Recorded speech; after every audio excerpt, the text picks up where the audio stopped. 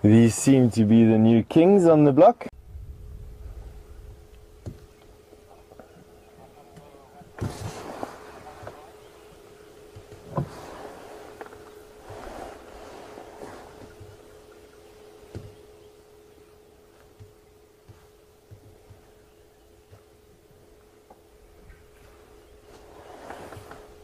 That scar that you're seeing there, that's a very typical bite mark from a lion being attacked by another male. So he was at some point caught by another lion, and that is a tooth and a claw mark.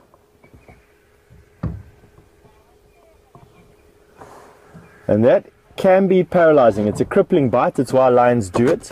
So the skull and the lumbar region are where lions first target. They're just fighting face to face, nothing much. But when they're fighting to the death, when they're fighting for a proper fight, that's where they go for.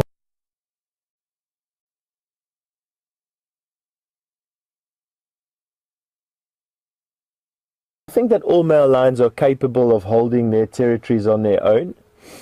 I think that all male lions have the capacity for that, but I'm going to give us the other side of the coin. I think that in a coalition, a lion's personality is allowed to shine through. Magnificent.